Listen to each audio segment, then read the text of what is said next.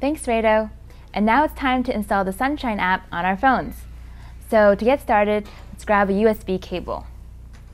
We'll plug in our device, and then we'll need to enable USB debugging. This can be found in Developer Options in the Settings app. But note that on Android devices 4.2 and above, the option is actually hidden by default.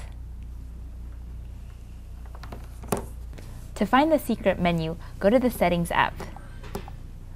Scroll down to About Phone, then go down to Build Number and tap on that 7 times.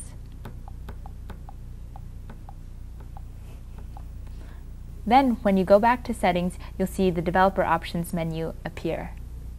Also set up your computer to detect your device. Check the instructor notes for more details. We're going to continue using a device because it's faster and smoother for development. But if you don't have one, that's okay. You can continue using the emulator that we created previously.